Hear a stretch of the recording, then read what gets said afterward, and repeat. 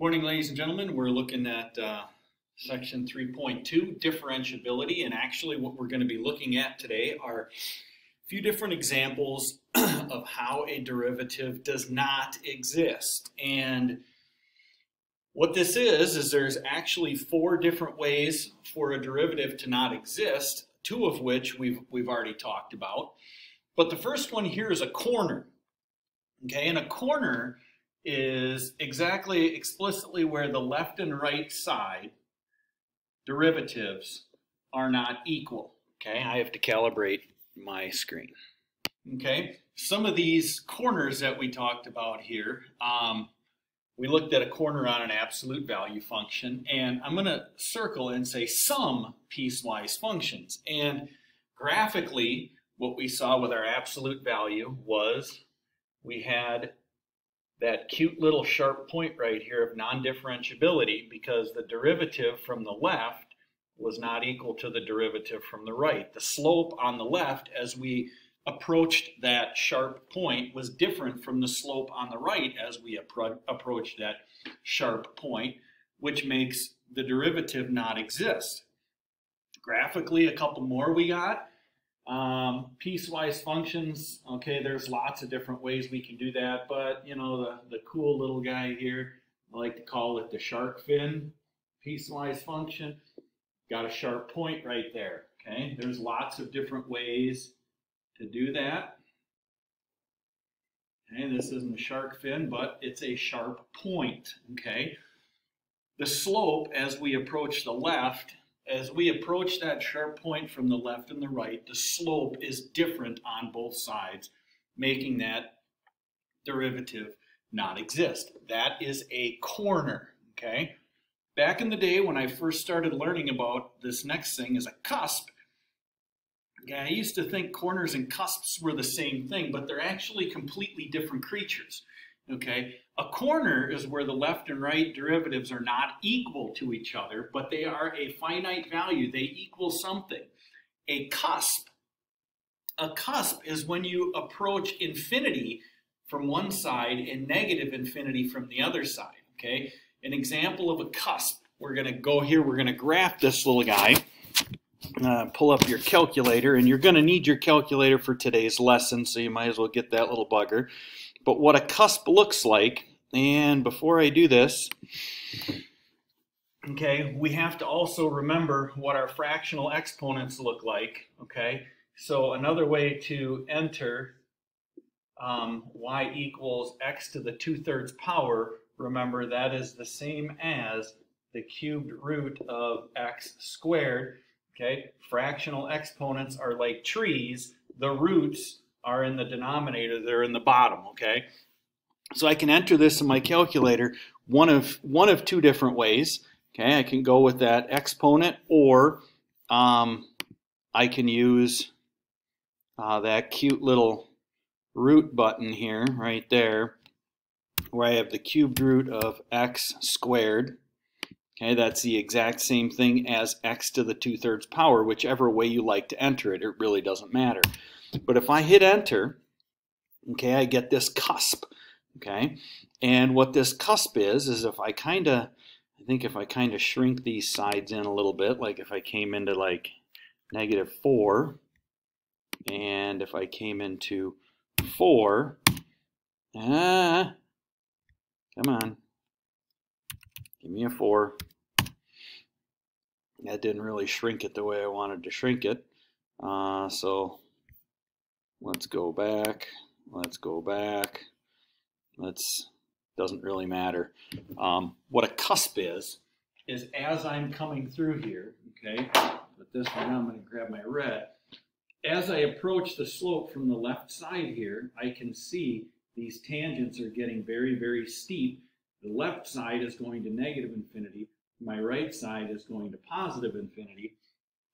And I don't know, if I stretch it this way, can I see that a little bit better? If I went to 3 and maybe -3, okay, I can see that those slopes, as I get closer and closer, okay, they are getting steeper and steeper and steeper, meaning one side of 0, the slope is approaching negative infinity. The other side, the slope is approaching positive infinity, and that's what a cusp is. And a cusp is different from a corner, okay? Because these tangent lines are getting very, very vertical, not finite. They're getting very vertical, going to infinity and negative infinity. That's what makes it a cusp, okay? They're different from a corner. So if I looked at this graph for my cusp, I got this little, come on, baby. I got there, and I got my cusp coming out this way, and I got my cusp coming out that way. So what I see is I see non-differentiable at x equals 0, okay? So I have corners and I have cusps.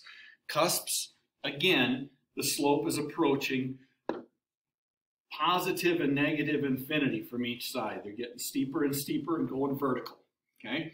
Another way a derivative does not exist is number 3 in your note sheet there.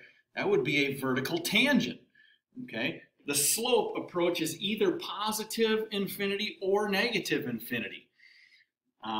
Doesn't matter which one it is. And a good example of a vertical tangent is the cubed root of x. So if we look at that cubed root of x here, let's graph that little rascal. I'm going to go tab, and I'm going to go up, and all I'm going to do is go in there and get rid of that little guy. There's my cubed root of x. I don't like my 0.2, make that 1, and those are all 1. But as I can come in here, okay, I can see what's happening is my tangent line's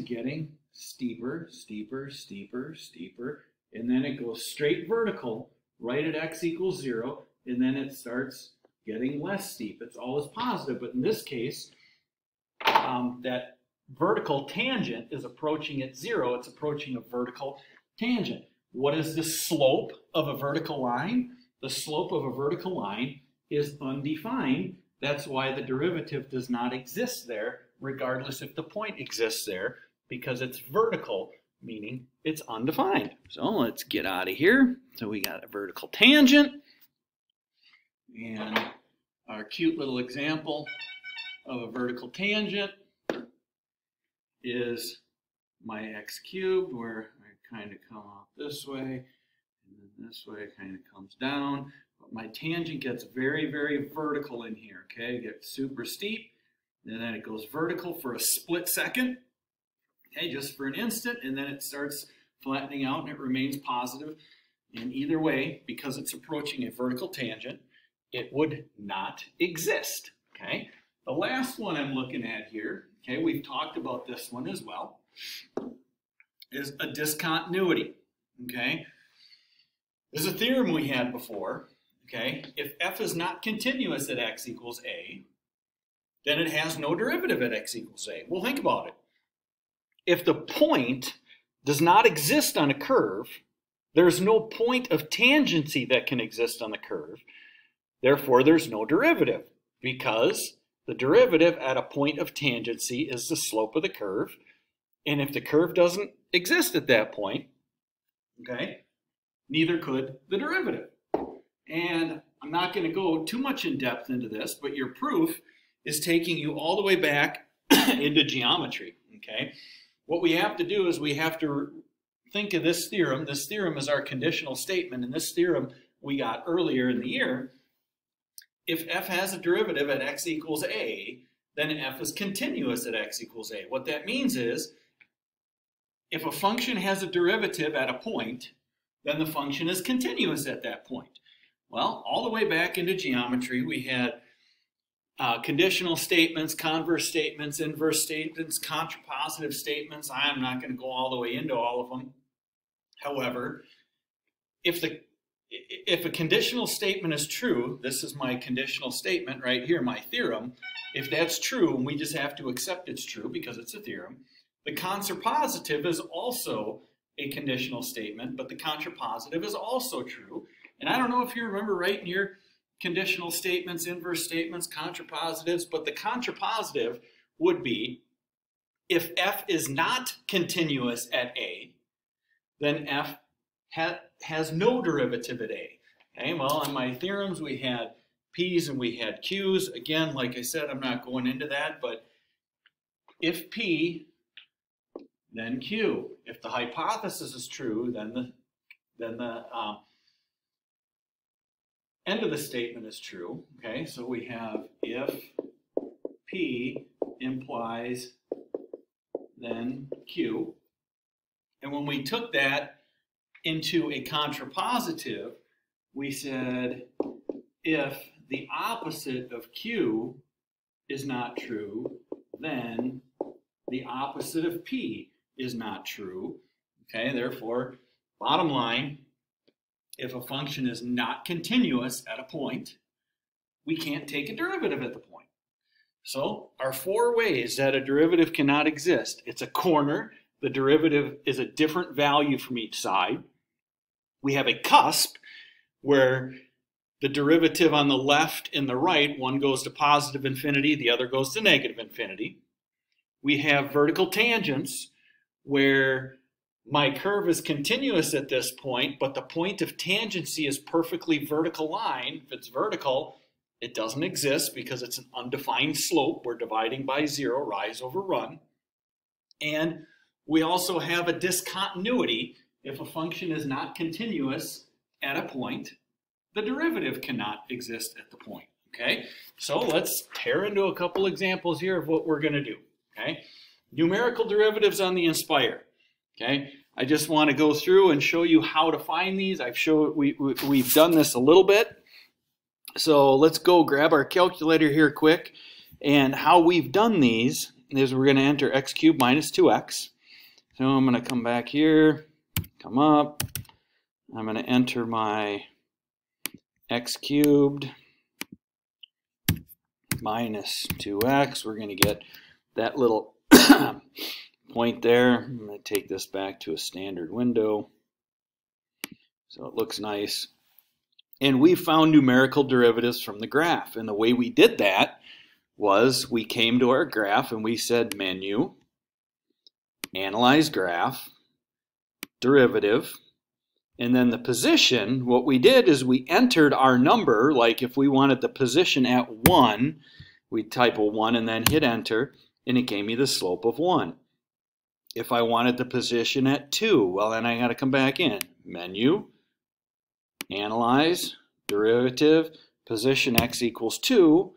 And what it does is it gives me the slope at that point. It gives me the slope at the point of tangency. Okay? And what I'm trying to point out here is when it comes around to the AP test, there are 3 things you will be 100% expected to do with your technology or your graphing calculator. Okay? One of those things is to be able to graph a function and adjust your windows to an appropriate viewing window to utilize the graph in a problem. Most people can do that already. The second thing you're going to have to be able to use your CAS calculator for is to evaluate a numerical derivative. And there's multiple ways to do that.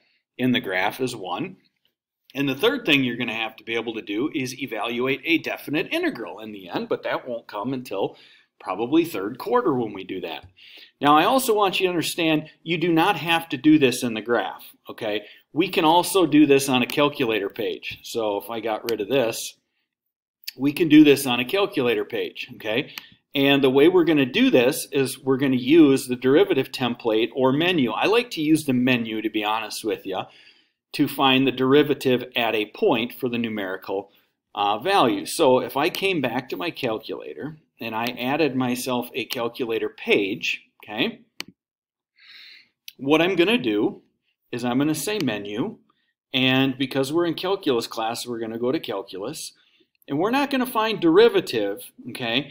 This is going to give us our algebraic derivative. If we want a derivative at a point, it's going to come up. Now understand, your calculator identifies everything in function form, meaning f of x. So my variable is typically always x. And if I hit, whoa, go back, my value, where do we want this value? Let's say we wanted it at f of 2. I'm going to say, okay. And what this does is this comes up and it says find the derivative. Now in the parentheses, I have to type my function. And I'm going to say x cubed. And I'm going to say minus 2x.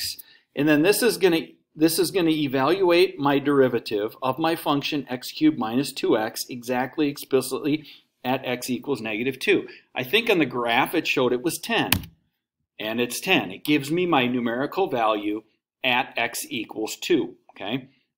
Now, if I didn't use that one, and I came here and I went menu, calculus, derivative, and I said x, and then in here I type my function, and I'm going to get an x cubed, okay, minus 2x, okay. If I don't have my such that x equals 2 in there, this is just going to give me my algebraic derivative. Well, why'd you show us that? We can do that. I don't care. If it's in a non-calculated part of the test, you got to be able to do it. Now, this is my algebraic derivative. Watch, if I take 2 and I plug 2 in there, 2 squared is 4. 4 times 3 is 12, minus 2 gives me 10. So if I have my algebraic derivative, I can evaluate it the same way. And I'm showing you this algebraic derivative through the menu, calculus, number 1, not at a point, because we're going to be using that beginning Monday to develop some patterns on our derivatives to learn our rules on the derivatives, okay? So there's those two ways you're going to be able to do that with your technology. So let's figure out what we need to do. So if we came here, okay, our problems. We're going to do all of these problems with technology, meaning with our calculator. We're going to find numerical, we're going to have our calculator numerically find it so we don't have to plug it into the big ugly equation. However, you have to show your analysis, meaning don't just give me the equation of the tangent line at x equals 5. Show me how you came up with that, meaning the following. Well, if I need to write the equation of a line of tangency at x equals 0, I need to have point. I need a point, and I need the slope, okay? Well, the point is pretty easy. The point is just going to be f of 5, and that's simple to come in here. F of 5, well, that's a square root of 9, so f of 5 is 3. Now my slope, watch my notation, that's f prime of 5, okay? And that's a square root function. If I had to plug it into my limit as h approaches 0 of f of a plus h minus f of a, okay, all over h, that's going to take me a little bit of time to do it. So we're going to utilize our technology to find this. So let's grab your calculator again, and let's come in here, let's do menu, calculus, derivative at a point, and x, so I'm going to tab, we want it at x equals 5, and it'll do first derivative, second derivative, nth derivative, it'll do whatever it wants me to do. I'm going to hit OK. So notice it automatically puts my x in there because my function's in terms of x. It automatically puts where I want it. Now all I have to do is type in my square root of x plus 4 for my function. So I'm going to give it the old control above there, x plus 4, and I'm going to hit enter, and oh crumb, it's giving me a decimal. I don't want a decimal. You got to come back in here. You got to go back to your home menu. We got to go to our settings because we want our document settings to be exact. Bam, because we want fractions. Okay, so now let me come back to my current document. If I came back up and highlighted that little rascal and hit enter, aha, 1/6. So my derivative at x equals 5 is 1/6. My slope is rise 1, run 6. My slope is 1/6. So I get equals 1/6. Okay. Now I have my slope. I have my point. All I need to do is write my equation, my tangent line.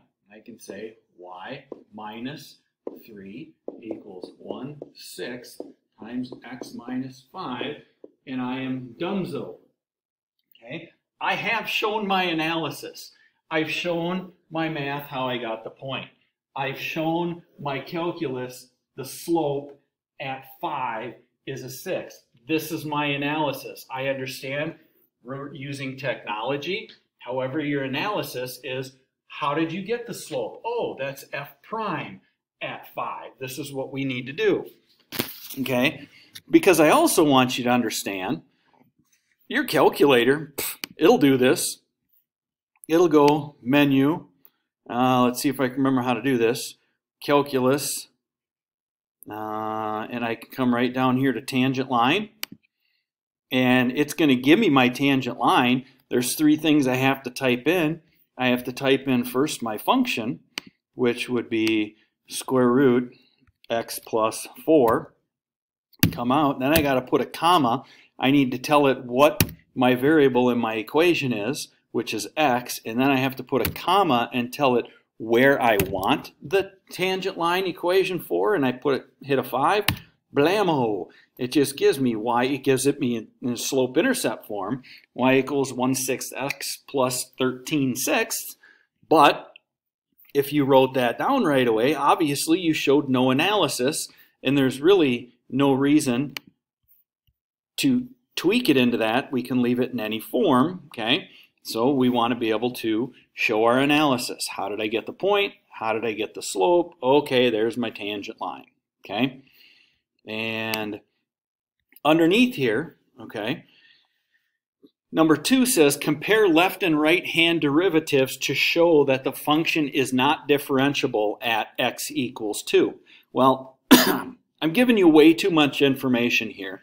And what I want you to understand, typically a question like this would just be worded like this. Find f prime of 2 or state why it does not exist, and then they'll give you the function. Well, there's ways we need to be able to do this. There's basically 4 ways that the derivative does not exist. Okay, it is a corner, or it's a cusp, it has a discontinuity, or it has a vertical tangent. One of those has to happen. Now, the easiest 2 to prove, okay, are number 1, which is a corner, and number 4, a discontinuity. Well, let's look at this once. Okay, always look for continuity first, because if a function does not exist, if a function is not continuous at a point, the function cannot have a derivative at a point. It's very possible to have a non-continuous function where the left hand and the right hand derivatives equal each other, but then you're falling into the trap. You always have to make sure it's continuous. Okay, well, what we're going to do is we're going to come through and we're going to show whether it's continuous. If it's continuous, we're going to show if the left-hand derivative equals the right-hand derivative. Okay, so number 1, is it continuous? Okay, now continuous, remember, continuity is banking off of my f function, okay, not the derivative. And to be continuous, think about it, f of 2 has to exist. My only point of discontinuity is that right there at 2, okay? Now the only place it can be discontinuous is at 2. Well, does f of 2 exist? Well, obviously f of 2 exists because it's included in the top piece of the function, okay? If I can show f of 2 is coming together at the same point, meaning f of 2 is, what is that, 2 squared is 4 times negative 2, what is that, negative 8 plus 10, I know f of 2 is 2. Okay, so f of 2 exists, we can see that because it's included on that piece. The next thing is the limit, and limit as x approaches 2 from the left of f of x, does that equal the limit as x approaches 2 from the right of f of x? Now, please understand we can shorthand this.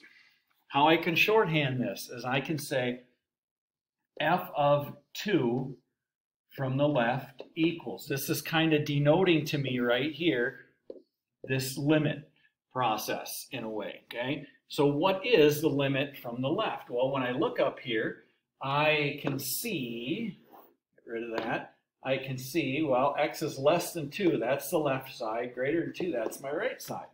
So what is the limit as x approaches 2 from the left? Well, we kind of just did that up there. It was negative 8 plus 10 equal 2, so the limit was 2. What's my limit of 2 on the right and that's of my f function there. That's denoting this notation all for me. So what is that? Well, that's -3 times 2, that's -6 plus 8 equals 2. Okay, well, my left and right limits equal each other. It equals f of 2, and what that is telling me is, okay, therefore, f is continuous at x equals 2, okay? Here is my analysis for continuity. So it's continuous, but now, number 2, if the derivative exists, does the left and right derivative exist? Okay, well, calculus would be left derivative. Does that equal the right derivative? D subscript x denotes derivative, okay? I can show this mathematically at the same time, okay? What is f prime of 2 from the left? And what is f prime of 2 from the right?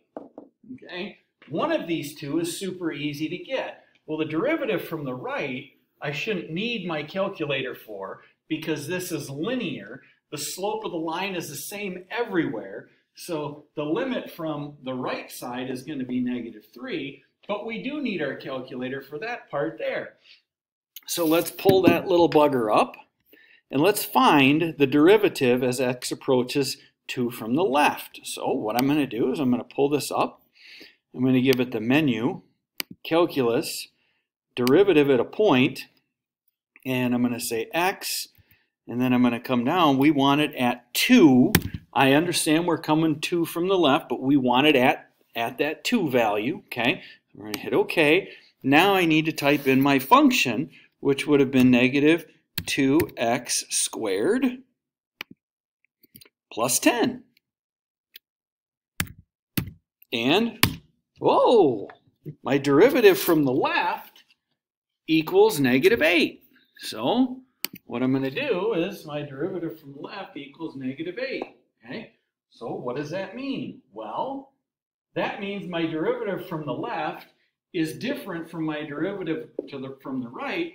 That means I have a corner at x equals 2.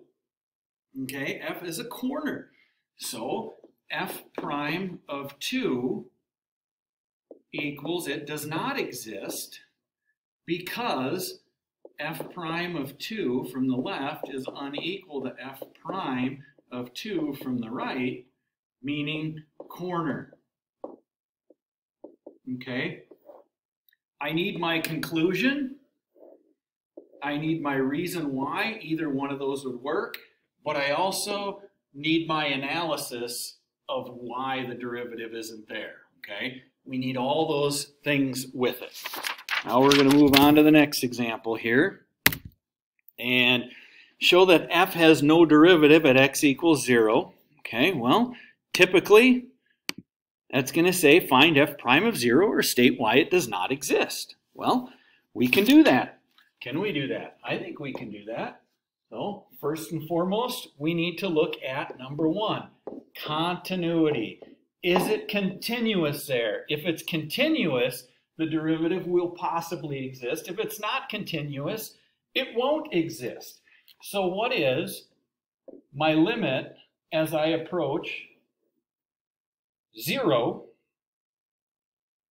right? As I approach 0 from the left. And what is my basic limit? 0 from the right. Okay, here's your analysis. You can show it to me this way. Well, as I'm coming in left and right, get rid of that. No greater than 0, that's right. Less than 0, that's left. Well, what is the limit from the left? Well, if I plug a 0 in there, my limit's 1. If I plug a 0 in the bottom one, what's my limit? My limit's 0. Whoa.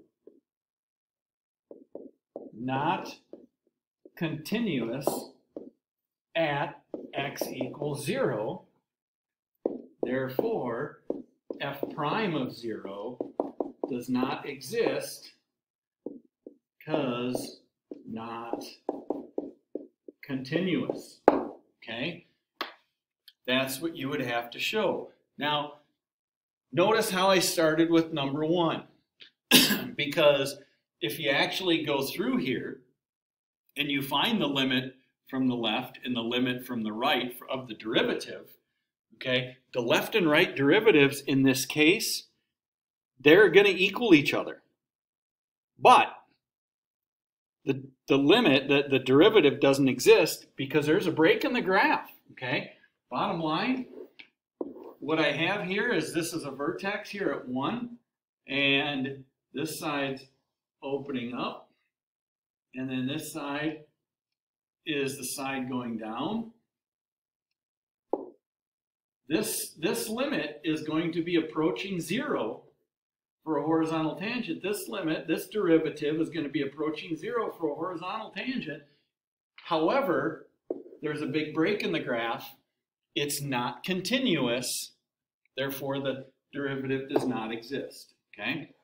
Determine if f prime of 2 exists. Well, that means find the derivative. Okay? Well, what is continuity? Is it continuous?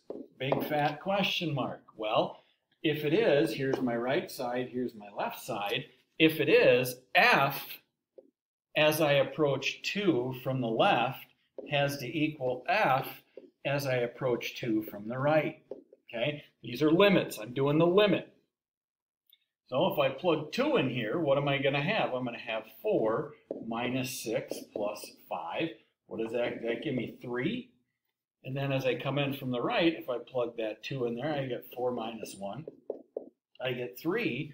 So therefore, continuous at x equals 2, okay? Because the left and right limits are equaling to each other. Those two equal, okay? How about my left derivative? Does that equal my right derivative? And the only way to find that out is to find it out at the same point. What the heck is f prime of 2 from the left? What is f prime of 2 from the right? Okay. Again, this one's going to be one of these two is easy. In this case, it's linear. Okay. This is going to be 2 from the right. What is it from the left? We got to come into our technology. We're going to say menu, calculus, derivative at a point. When x equals 2, we're after here. Are we at 2? Yes, we're at 2. And then we're going to say, okay, now we need to type that side in. X squared minus 3x plus 5. Well, what is the right side? Ooh, the other derivative there. I hate it when I do that. Irritates me. Click down on my calculator here. Okay, so this side was 1. So, is it continuous? No. If my derivative, if these two equal different numbers, what is happening there? What is happening there? Corner. Okay? So, f prime of 2 does not exist because I can say the left derivative is unequal to the right derivative, or corner at x equals 2. Notice if I say there's a corner at x equals 2, I have to show that corner analysis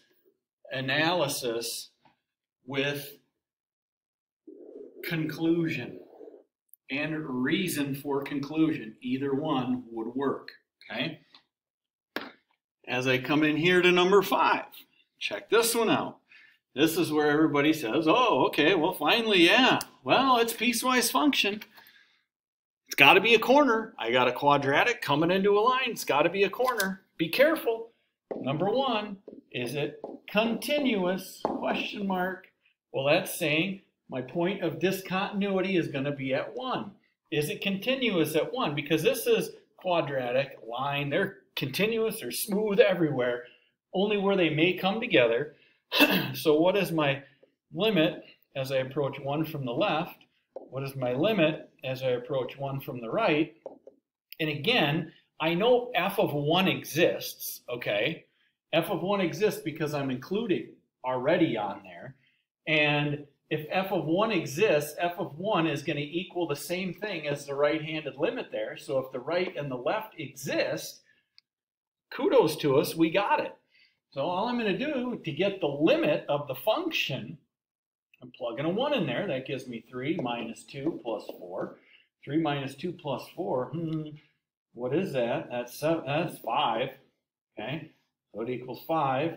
And here I get 4 plus 1. That equals 5. Okay, therefore, it's continuous at x equals 1 because my left and right limits equal each other. Is it differentiable? It's continuous there. Is it differentiable? Okay, does my left hand derivative equal my right hand? That, I didn't want a comma. I wanted, does my left hand equal my right hand derivative? So I'm looking for what is f prime of 1 from the left? What is f prime from 1 to the right? Notice, looking at derivatives, check out my notation. Looking for continuity, check out my notation. Original function, f prime or derivative.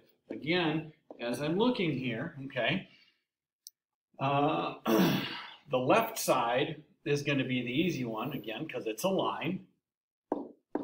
What's my derivative from the right? Well, we don't want to waste all kinds of time finding these derivatives at a point algebraically, so that's why we're going to use our technology. We're going to calculate derivative at a point. The point we wanted is at 1. Our function that we want it at is going to be 3x squared. Not 3x2, 3x squared minus 2x plus 4. My derivative is 4. Okay, so,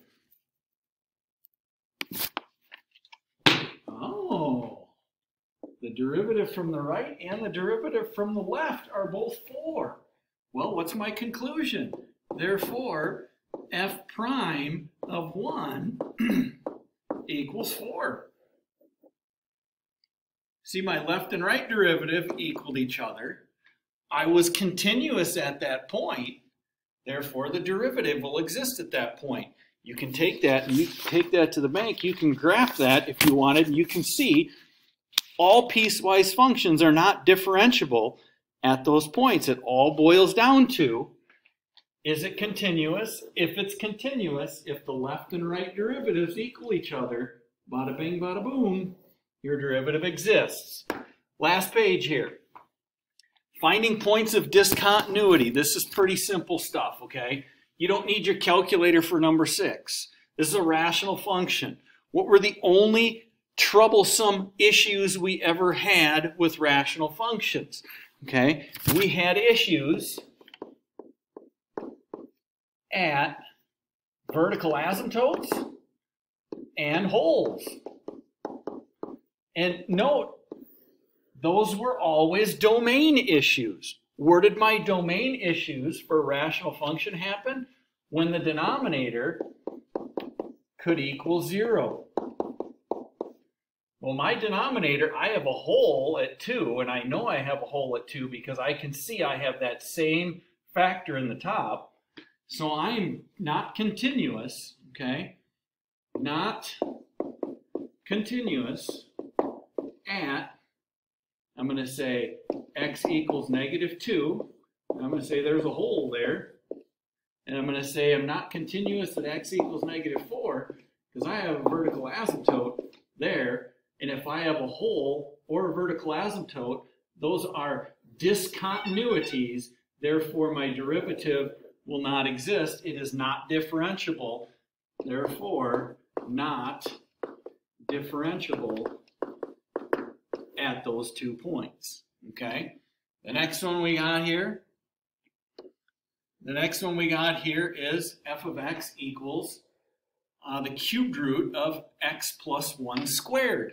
Okay, remember, you can type this in as x plus 1 raised to the 2/3 power if you don't like that whole root deal. And when you look at your graph, whoa, what is going on there? My slopes are getting steeper and steeper and steeper as I zoom in closer and closer. The right side's going to positive infinity, the left side's going to negative infinity. Therefore, I have a cusp at x equals, wonder where it is, -1, therefore not differentiable. Okay, and the last one here, I have a cubed root. Remember when you first grabbed those in Algebra 2, they were those sideways looking S's, and when I go sideways looking S on that little rascal, what happens is tangent lines come across, and for a split second, it gets perfectly vertical, and then it comes out. So what do I see? I am not differentiable at, where is that vertical tangent? I wonder where it is at x equals 2. And my reason is because there's a vertical tangent. And that's why. And now you have all the tools you have to do section 3.2. There will be a test coming up at the end of this week. Have a good day.